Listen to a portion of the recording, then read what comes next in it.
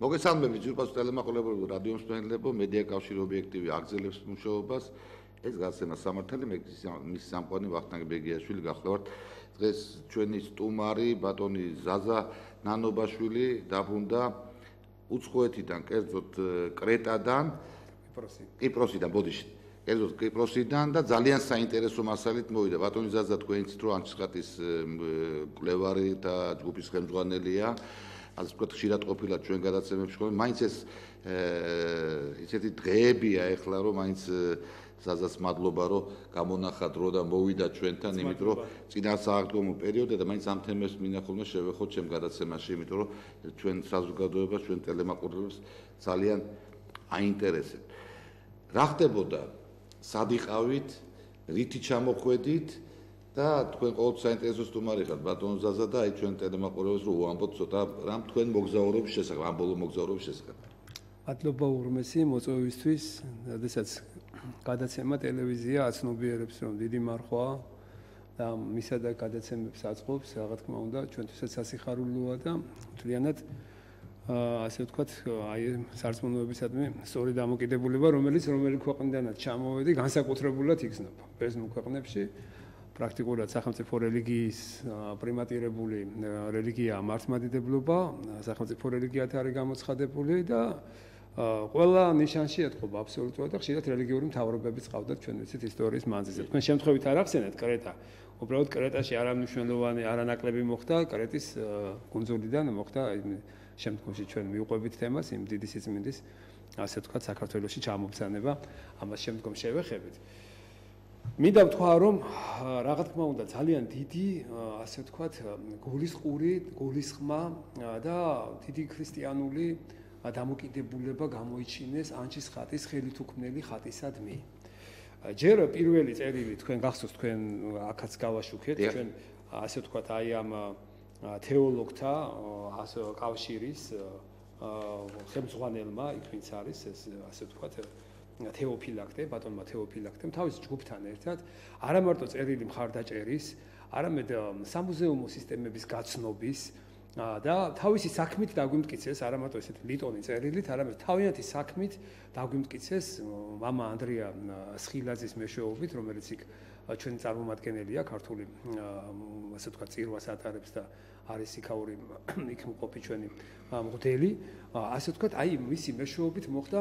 მათი ასე მხარდაჭერა, მათი სურვილების გამოთქმა და ეხლა ხო შეიძლება ჩვენ ჩავსულვათ ბევრ ქვეყანაში ყოფილვართ, რომ აი ასე ვთქვათ, რაღაც დამოკიდებულება, მოვალეობის გზნობა, რაღაცა ხატისადმი პატივისცემა გამოუხატიათ, მაგრამ სხვა არის, როდესაც გული იგრძნობა. სხვა არის, როდესაც აი დამოკიდებულება ისეთია, რომ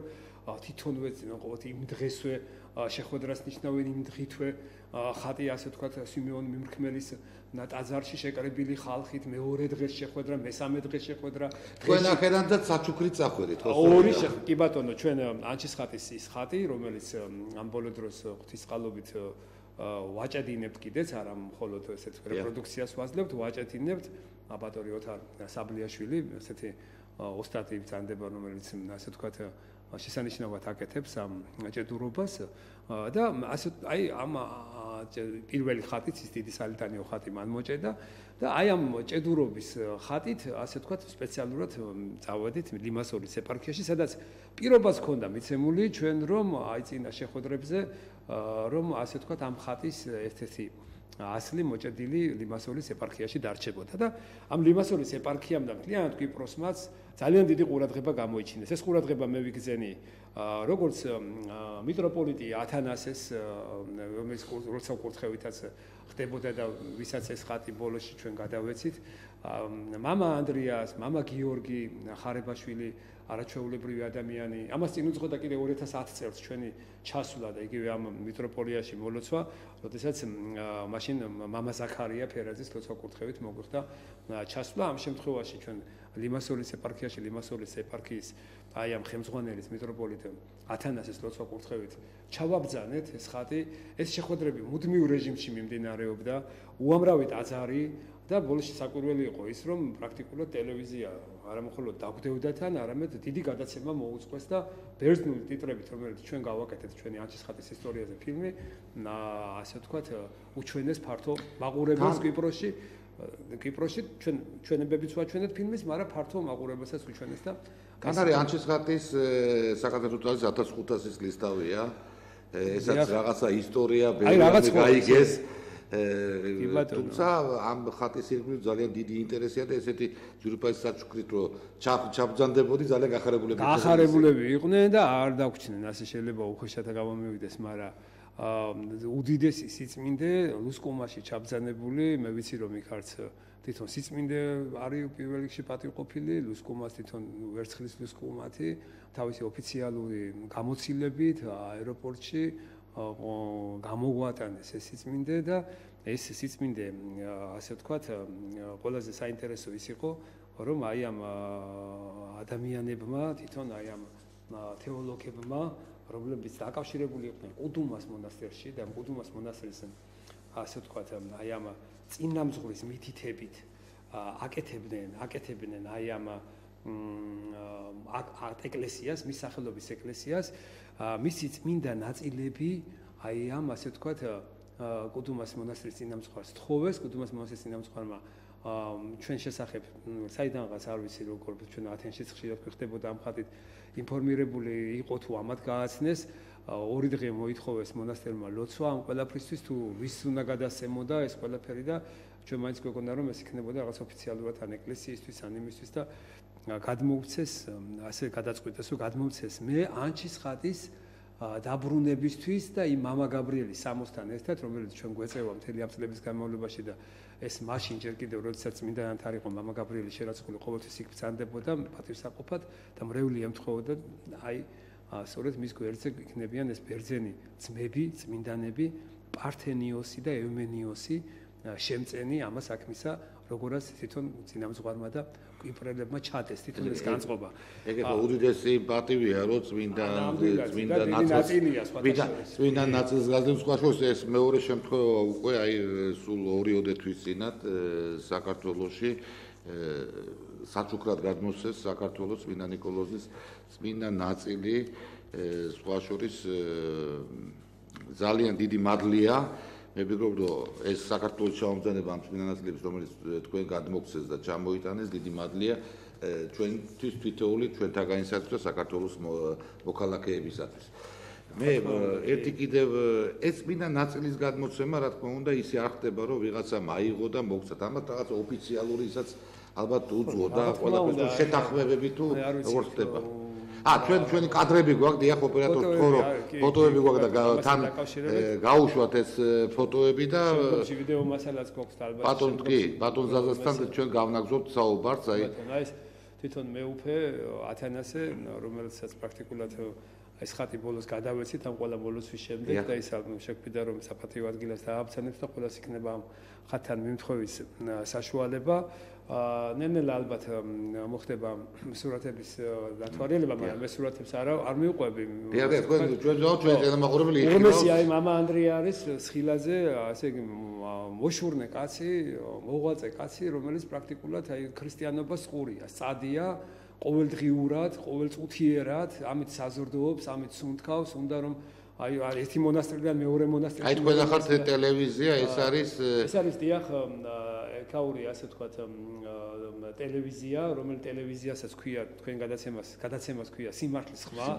თქვენ ასე ვთქვათ. რატომღაც ესეთი გადაცემები მეძებია. ხარლობა უფას და სტომზაზე ვართ. ხო, აი ეს სიწმინდე, რომელიც აი პართენიოსის და ევმენიოსის წმინდა მარჯვენის წმინდა ნაწილები, რომელიც გადმოგვეცა ჩვენ და რომელიც ჩამოვაბრძანეთ. არაჩვეულებრივი ნაკეთობაც არის, თვითონ სიწმინდეს ხო თავისებული დიდი ძალა აქვს. ეს უკვე თვითონ იქაური მუზეუმში თუ რა მივყვებით ჩვენ ამ პროცესებს, თუ რა ბიომეტრიული რეჟიმები, ტემპერატურული რეჟიმი, ტენიანობა, იქ სხვათაშორის მუზეუმები თვითონ ეკლესიასთან არსებულია, ეკლესიის მფლობელობაშია, ეკლესიის კუთვნილება და ძალიან ბევრი ისეთი ფაქტი არ მინდა დამოვიწყდეს, მე ალბათ შევეხებით მეორე ნახევარის გვაქვს, ჯერ იქაურო ასე ვთქვათ მსვლელობებს მივყვებით, ძალიან მნიშვნელოვანი ფაქტები გავარკვია, რომელიც დამოკიდებულება თვითონ იმისი ეკლესიისადმი სახელმწიფოსი როგორი ფაქიზია კიდაც ერთი სიწმინდე სადმე დაიკარგოს როგორ უდუნებით აი დიდი შეხვედრა გქონდა და კი ბატონო ესენი პრაქტიკულად უმეტესად არიან ბერძნები თეოლოგები თეოლოგთა კავშირის ხელმძღვანელია, მე არ მინდა დაუმახინჯო მას ისა, პრეზიდენტი სრულიად კვიპროსის მართლმადიდებელთა ბერძენთა კავშირისა, ჩვენი მასპინძელი თეოფილაქტე ხაჩიკოსდა, რომლითაც მოხდა ასე ვთქვათ, როგორც სამადგილას მოხდა წმინდა გიორგის ტაძარში, წმინდა სიმეონ მიმხმელის ტაძარში ქადაგება ფილმების გაშვებით და ჩვენ ქართულ საათვისდომოსაც შევხვდით, გქონდათ მასთანაც გასაუბრება და გქონდათ ტელევიზიაში და იმ სიწმინდეებთან დიდ მახერას მონასტერი, კიკოს მონასტერი, მათი მუზეუმები, დათვალიერება, შესწავლა, ლოცვა აი უდიდესი საქმე გაკეთდა ამ ყველაფრით, რომელიც ასე ვთქვათ, იქაური ადგილობრივები თუ რეული უბრალო თუ ასე ვთქვათ, რამე შეძლებული არიან, ყველანაირად ცდილობდნენ რომ ასე ვთქვათ, აი თქვენ ახსენეთ ბატონ ზაზა, რომ ეკლესიებთან არსებულიაო მუზეუმებიო რა. დიახ. ალბათ აი ძალიან სწორი ის არის გამოყენებული ამ შემთხვევაში, იმიტომ რომ ის სიწმინდეები ახლა ჩვენთან აი ცოტა როგორც ანჩისხატი არის, მაგას მეორე ნაწილზე სრულყოფილად მინდა რომ ვისაუბროთ და თქვენ როგორ ფიქრობთ, აი სწორია ეს გადაწყვეტილება, რომ თქვათ ესია ეს, რომ თქვათ ეკლესიასთან არსებული მუზეუმი არსებობს და თუ დაცულია ყველა წესით აბსოლუტურად, ახლა ჩვენ მეპარება იქ ყველა ექსპონატი და ასე ვთქვათ. აბსოლუტურად ყველა. უსაფრთხოდ არის ყველაფერი, განსაკუთრებით კიკოს მონასტერში მე გამიკვირდა, როდესაც სამუზეუმო სისტემა თვითონ ზრუნავს აბსოლუტურად ასეთი როგორც ტემპერატურულ რეჟიმზე, მე ვიკითხე სპეციალურად, იმიტომ რომ ჩვენ მუზეუმში მე ჯერ ვერც გამარკვიეთ და მე მგონი რომ ყველანაირი სინათლის ასე ვთქვათ, სამი პუნქტის, სამი შემადგენლობა ამ დაცვისა სამი კომპონენტისგან შედგება, ეს არის როგორც ასე ვთქვათ, ტემპერატურული რეჟიმი, მაღალი და დაბალი ტემპერატურული რეჟიმების დაცვა, ისე არის ტენიანობა და მესამე კომპონენტი არის კიდევ ასე ვთქვათ, ზედმეტი სინათლე, მოჭარბებული სინათლე არ უნდა მოხდეს მას და ამას სპეციალურად აკეთებენ მინები. ჩვენთან ესეთი მინები არ არის, მაგრამ მე გამიკვირდა, როდესაც იქ მე ვნახე ასეთი მინები და გამიკვირდა კიდევ ის, რომ ამ კუთხით ისინი ზრუნავენ ყოველდღიურად, ასე ვთქვათ, როგორ და სახელმწიფოსთან ერთად ეკლესიაში როგორ მოხდეს მათი ასე ვთქვათ დაცვა და პატრონობა და მოვლა. და ზრუნვაა თორე როგორ ახლა აქ თუ იცავ იქ რატო უნდა მოიპარონ შენ უწყობ ხელს და იმიტომ უნდა მოიპარონ ახლა მუზეუმის თანამშრომლებს პადაღებული აქვს თემე აღარ მინდა ხოლმე ეგ Facebook-ზე მოკლედ აღარ ვიცემ ხოლმე ერთხელ 1-2 გავეცი პასუხი და ხა ყოველთვის არ მინდა რომ ესე შეურაცხყოფილად და დამარცხებულად დავტო ხალხი რომელსაც 300 საგანძური აქვს დაკარგული ცოტა უნდა ხმადაბალი სიტუაციაში უნდა იყოს და ცოტა უფრო ხმამაღლდაბლა უნდა ლაპარაკობდეს თუნდაც ერთ ვარზის ფრესკების ფაქტზე და უამრავი ვანდალიზმი რომელიც ამ კომუნისტების პერიოდში ხდებოდა არ მინდა ახლა არ განვაკიქებ მინდა რომ ასე ვთქვათ მშვიდობის ყოფილობით მივყვე მინდა რომ მივყვეთ შეგნებით რომ ადამიანები მიხვდნენ ამ ყველაფერს და არა იმით რომ მე რაღაც ასე ვთქვათ მტრობაში და ღაზობაში გადაიზარდოს ძალიან გამიკვირდა როცა მუზეუმის თანამშრომლებთან გასაუბრებები მოეწყო და ასე ვთქვათ გვითხრეს რომ თურქები კვიპროსის გარკვეულ ნაწილზე არის შემოჭრილები ოკუპირებული ტერიტორია და იქ როდესაც აი ამ 74 წლის ომი მოხდა იქ გაძარცვეს თურქებმა იქ ადგილობრივი ეკლესიები ყველაფერი ვერ მოახერხეს რომ გადმოებრძანებინათ თუ გახსოვთ ისტორია ძალიან ისეთი უცაბედად მოხდა ის შეჭრა იმ პერიოდისთვის და გაძარცვეს და იქაურება ასე თქვა სამუზეუმო მუსლიმანმა რომელიღაც ასე თქვა ესეთი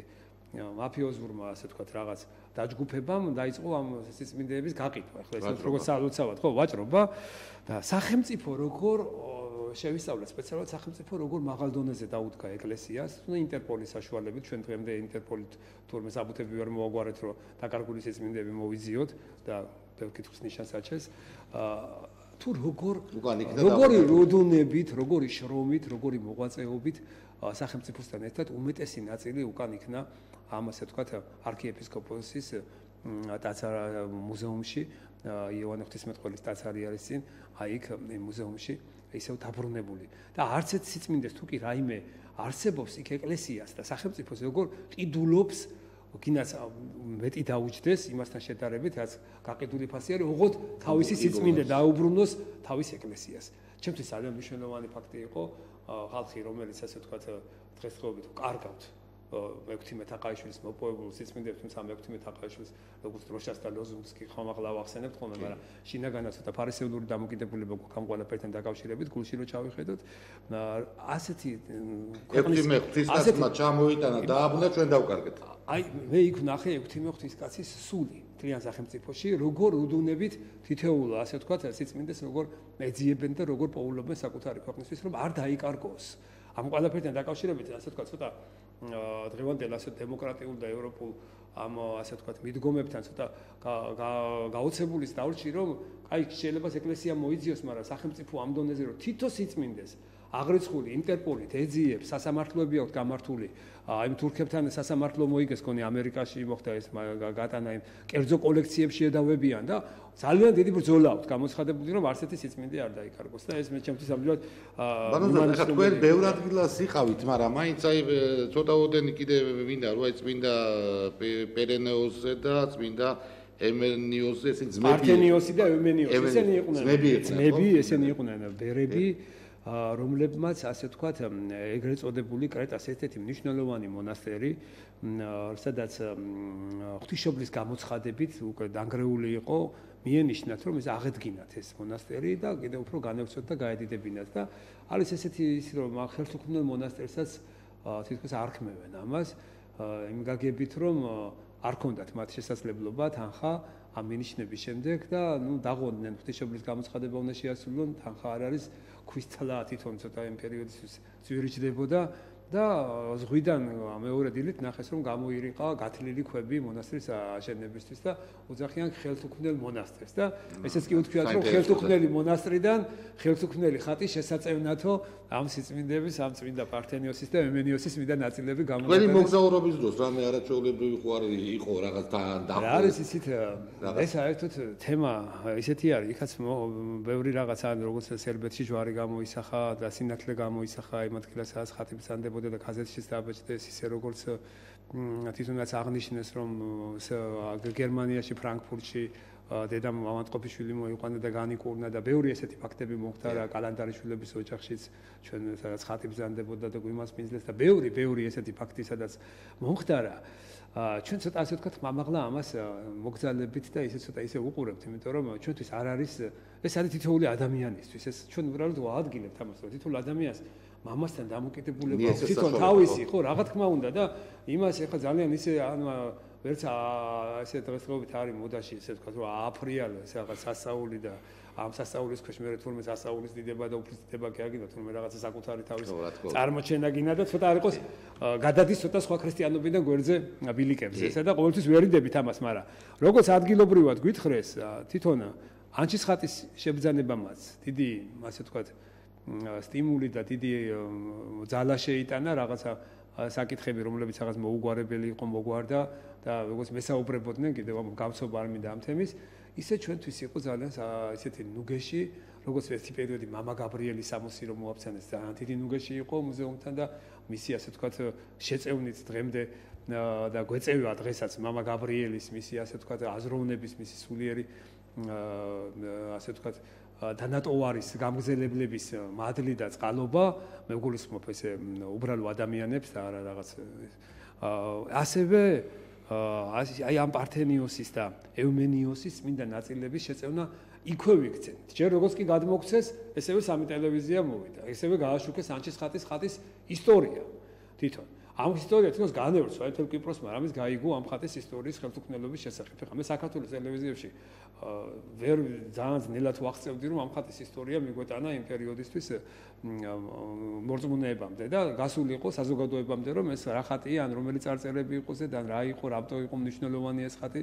ძალიან რთულად ხდებოდა ეს პროცესი. იქ ძალიან ესე თქვა უცბად მოხდა. როგორც ეს სიწმინდე გადმოგცეს, სიწმინდეს მივაბრძანეთ იმ გადაცემაში, თვითონ ამ ხატის ისტორიას გაუშვეს ტელევიზიით. ჩვენ ალბათ თუ საშუალება გვექნება იმ გადაცემის სრულ ვერსიას მოგვაწვდიან და თუ საშუალება გვექნება იქ ჩვენ მე ქართულად საუბრობ და ისინი ბერძნულად კარგია. ჩვენ გავუშვეთ. ძალიან კარგი იქნება რომ ის ქართულად მიდის ეს ფილმის პატარა მომენტი და ბერძნული ტიტრებით არის და ჩვენი ქართული მაყურებლისათვისაც გასაგები იქნება.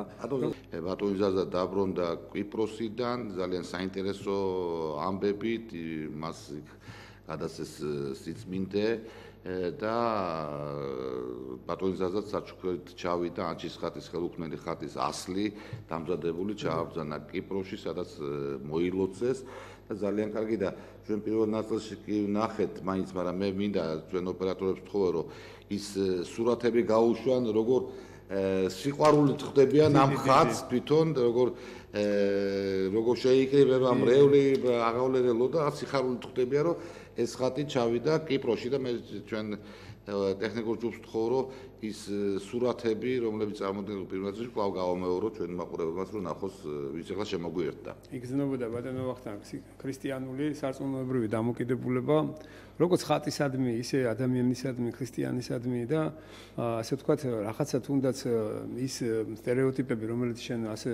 მთლიანობაში შეიძლება რაღაცა კუთხით გააქვს ჩამოყალიბებული, თვითონ ეს ადამიანები გინგრევენ ამას იმ სიყვარულით, რომელიც სიყვარულსაც მე შემდგომ აღრაფერი ვერ უდგება წინ და მე მინდა რომ კიდევ ერთხელ ვისარგებლო თქვენი ტელევიზიით და სურათების ბატონო, კი, მადლობა მინდა უთხრა უღრმესი, რა თქმა უნდა, მიტროპოლიტ მეუფე ათანასეს, ჩვენი მასპინძლობაში ვინც მიიღო მონაწილეობა ბატონი მიხეილ ლებანოიძე, ეს არის ხმელთაშუა ზღვის მხატვართა ასოციაციის ვიცე-პრეზიდენტი, მის სიწმინდეები ამ თეოლოგთა კავშირიდან გადმოგვცეს ბატონი თეოფილაქტე ხარიკოსთა ხელმძღვანელი ამ კავშირისა და ბატონი გიორგი ხარალამპესი, რომელიც უშუალოდ ესაუბრა ამ კუდუმას მონასტრის წინამძღვარს და მას ჰქონდა სწორედ ამ ყველაფერთან კავშირი. ჩვენი მამაოები, რა თქმა უნდა, არაერთხელ ვახსენე, მამა ანდრია ასხილაძე, მამა გიორგი ხარებაშვილი, გალობლები, რომლებიც ჩვენი ქართველი მგალობლები ამკობდნენ, ამშვენებდნენ ამ შეხვედრას და იქ ეს ფოტოზე ჩანს კიდეც მრავალჟამიერიც ასე თქვა შევვედეთ ბოლოსთვის და ყველა ის ადამიანი ბატონი დავით თუმანიშვილი, რომლებიც თუ ტრანსპორტით თუ ასე თქვა რამე შეწევნა საჭირო იყო ხატის გადაადგილებისთვის და უზარლად ისტორიის გაცნობით სამუზეუმო აი ამ სიტუაციებში ვინ რა იცოდა, როგორ იცოდა, ვის რა კავშირი ჰქონდა, არ დაუშურებიათ იგივე ჩვენ ქართულ ემიგრანტებს იქ რომ ასწოდნა გაეზიარებინათ და ეს ყველაზე დიდი დახმარება არის აი ამ ანჩისხატის დაბრუნებისთვის, იმიტომ რომ ვისაც ხელს უშლის, ყოველთვის მისი ცოდნა ხსნის იმ კარებს და აი ანჩისხატის ერება კიდევ ერთხელ მათ. ანჩისხატის თემას რო დაუბრუნდეთ, აი უკვე მოდი ესე ვთქვათ, ათეული წლებია თქვენი მეგობრებთან ერთად, მრევლთან ერთად, მოდი ესე ვთქვათ, იბრძვით, რომ ანჩისხატი ეს სრულუფლიანი ხატი დაბრუნდეს დედა ეკლესიაში. თავის იმ ნაწილში, ვისაც ეკუთვნის რეალურად ეს ხატი. კი ბატონო. ნუ ჩვენ გვახსოვს წინა ხელისუფლებების პერიოდში ძალიან ბევრი შეფერხება იყო, ძალიან ბევრი ის იყო ამაზე წინააღმდეგობები რაღაც. ამ ბოლო ხანს თითქოს რაღაცა გამოჩნდა გზა. აი ამასთან დაკავშირებით ბატონო ზაზა რას გეტყოდით? რომ ჩვენ ძალიან გულისხმობით ვადევნებთ თქვენს მოღვაწეობას მაგ საკითხებში და ყველას გვაინტერესებს, იმიტომ რომ მეც მას შეგვაძლებინოს მაგ სიტყვის. კიდე უთქვიათ ხოლმე ესეთ წმინდა მამებს და ასე ვთქვათ, რომ სანამ არ დაბრუნდება თავის ადგილას ხატი, მაშინ ბედნიერება ვერ დაისადგურებს რა. დატყვევებული ხატი წინაპირობაა ჩვენ სულიერად დატყვევებისას და რაღაც შეკრულობისა და რა თქმა უნდა, აი ყველა ამ გახსნილი კარები, რომელიც უცხოეთში ჩვენ გვხდება და დავინახეთ ეს გახსნილი კარები და დაძდეული პრობლემები ამ კუთხით, ხა პრობლემები ყველგან არის, მაგრამ ამ კუთხით ჩამოდიხარ ისევ და რაღაცნაირად უბრუნდები იმ ტკივილს, იმ რაღაცა ჩაკეტილი სივრცის გახსნას, რომელსაც თითქოს რაღაც ფანჯარა გაუკეთდა, კარები გაუკეთდა, მაგრამ გძნობ რომ ამუშავებულია კიდევ ფარისევლობის ძალიან დიდი მანქანება, რომელიც მანქანებას მე ჩვენ არც უყურებთ ესე საკითხს ამდენი წლების განმავლობაში ჩვენ ვერც გავძლებდით რომ არ უყურებდეთ ანჩისხატით იმ პატარა წვლილს, რომელსაც საერთოდ საქართველოს აი ამ ჩვენ სულიერ გაწმენდაში მონაწილეობას იღებს. ანჩისხატსაც პატარა წვლილი აქვს და ამას რომ არ უყურებდე, ხა მარტო ასე 20 წელიწადი ვერ დადგები, გინდაც ხატის მოთხოვნით მარტო და გინდაც მარტო ესე ვთქვათ რაღაცა ხო ამის ზალას ყოველთვის უფალი თუ არ გაგზნობინებს, ამას თუ ვერ ამ შემწეობას თუ ვერ გზნობ და აი ამ სურათებს შედეგს ვერ უყურებ, ამას თავისთავად ვერაფერი ძალა ვერ გაგაჩერებს ამაზე. მე მაინც დავამთავროთ იმით, რომ ამ სიწმინდით მე მინდა რომ ესე ყოველ შემთხვევაში სურვილი მაქვს, რომ მე სიწმინდე ალბათ ჩვენ ამ მოლოცვების დროს გავაგებინეთ, რეალს სად გამოვაბრძანებთ, როგორ იქნება და შეეწიოს სრულიად საქართველოს სამართლმადიდებლოს და ყოფილიყოს ორი დამოკიდებულება და აი ამ ყველაფერს დიდი მადლობა ბატონო და ჩვენ ტელემაყურებლებს შევახსენებთ რეჟისორი ბატონი ზაზა ნანობაშვილი იყო ჩვენი გადაცემის სტუმარი. და ძალიან საინტერესოდ გვიამბო იმის შესახებ თუ აი ახლა ხან დაბრუნდა კვიპროსიდან და ჩამოიტანა სიწმინდა ჩვენი გადაცემის მეშვეობით ჩვენ შეგატყობინებთ სად იქნება ეს სიწმინდა დამზადებული რომ ადამიანები მრევლი მივიდეს და თქვათ ეზიაროს ასე თქვათ ამ სიწმინდესაც. დიდი მადლობა ზაზა. მადლობა თქვენ, მადლობა უფას. მე დველი თქვენ ფილმს რომელსაც ჩვენ გავაშვით. ჩვენ გამოგვიგზავნეს აუცილებლად დიმიტრის უღლისი საბერძნეთიდან და მოგაწოდეთ. დიდი მადლობა.